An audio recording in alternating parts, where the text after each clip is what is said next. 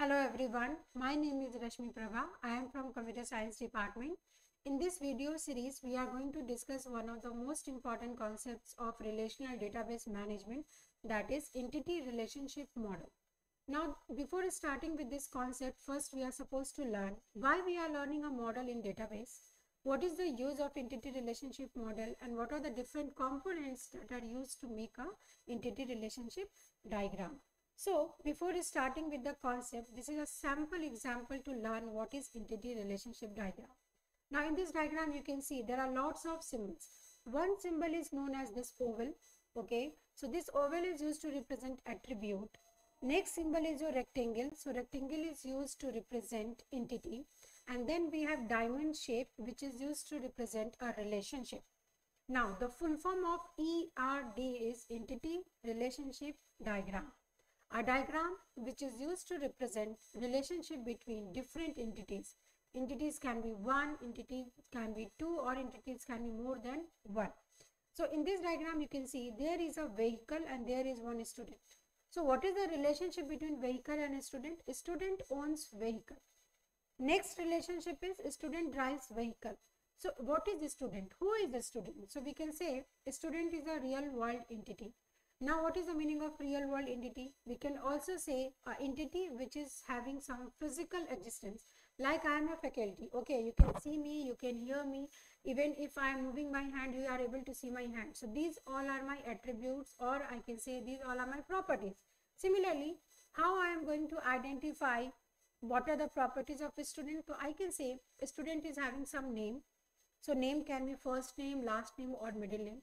Similarly, a student can be identified by its date of birth, by his or her age, by his student code, and by his address. So these all are the properties which actually exist in the physical environment. Because if I say a student name is Abhishek, so the name is also an attribute which is used to identify that particular student. Similarly, when I say vehicle, so what is the type of vehicle? What is the model of vehicle? What is the color of this vehicle? So what we are doing, anything in this real world which is having some physical existence, like you can touch it, you can have some weight, you can feel it. So these all are the entities in terms of representing a physical or real world entity in the relational model. Similarly, if I say, okay, a student owns a vehicle or a student drives a vehicle. So now you can see there are something written like one and. So what are these? These are the mapping between a student and the vehicle.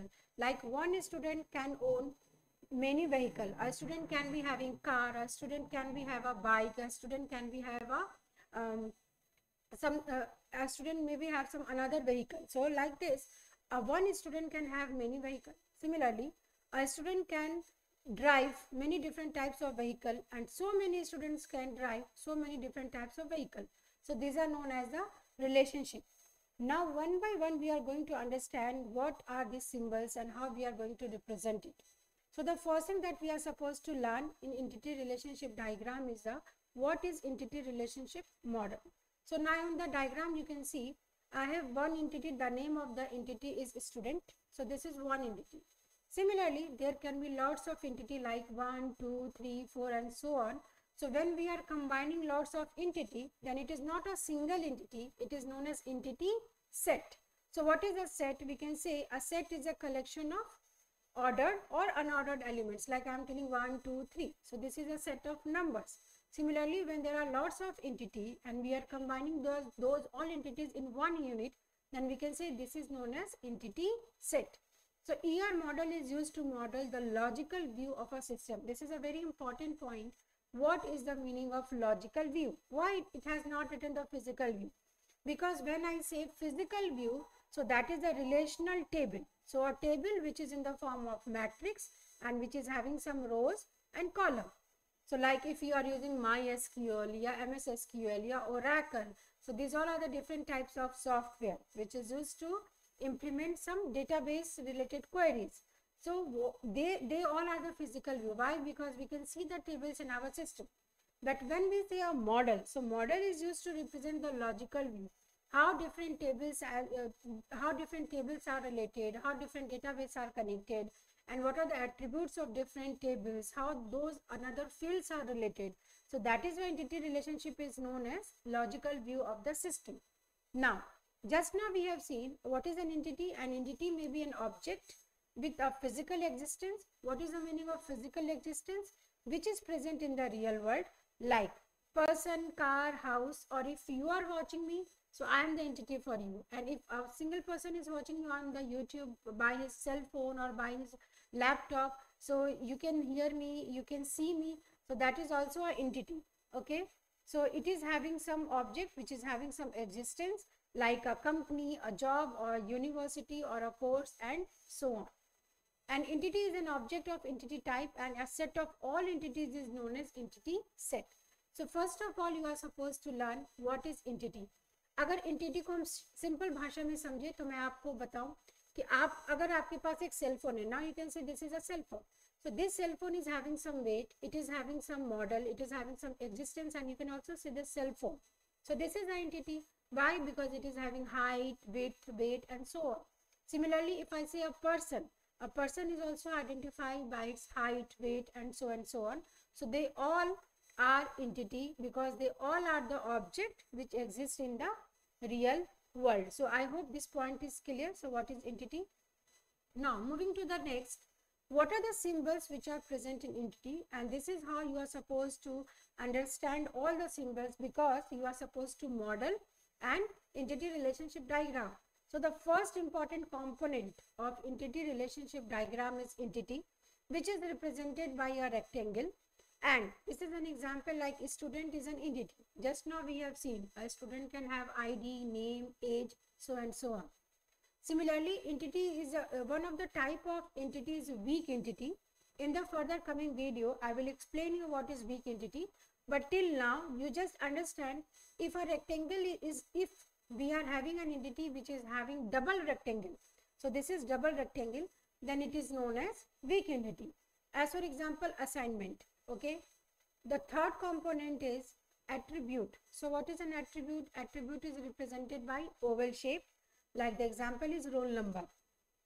Next component is your relationship, which is denoted by the diamond symbol, like I have written saves in.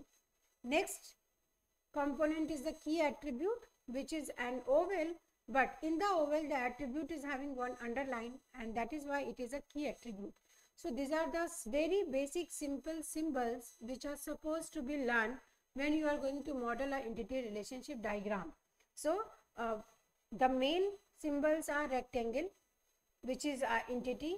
Another symbol is the relationship, that is diamond. Another symbol is the oval. So these are the three symbols which are used to represent entity, relationship, and diagram. Sorry, entity, relationship, and attribute. Okay. Now one by one we will see what are the different types of entities, what are the different types of relationship, and what are the different types of attributes in the upcoming video. But going to the next video, I will just quickly summarize what we have seen just now. Okay. So see, an entity relationship model consists of 5 basic components. So the first component is entity. So what is an entity? A real world object that exists physically, and it is distinguishable from other objects, like a department.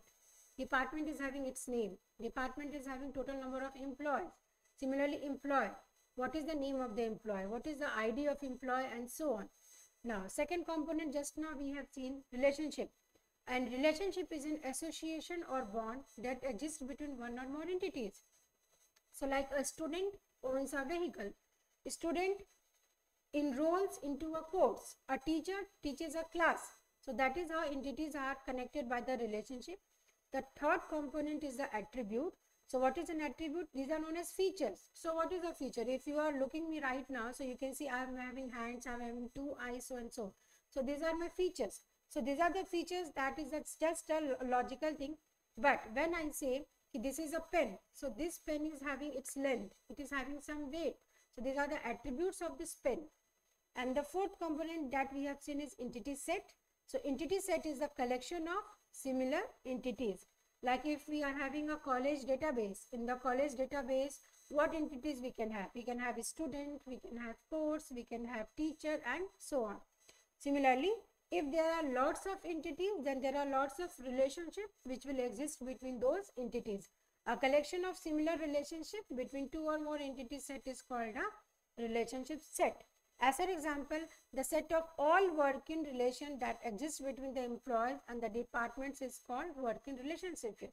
So one employee is working in several departments. So these are the different types of relationship set. So what we have learned? We have learned a basic introduction of what is entity relationship diagram, what are the symbols and the definition for all the entity, relation and attributes, and how we are going to represent our entity relationship diagram. So in the next video, we are going to discuss what are the different types of entity. Thank you so much for watching us.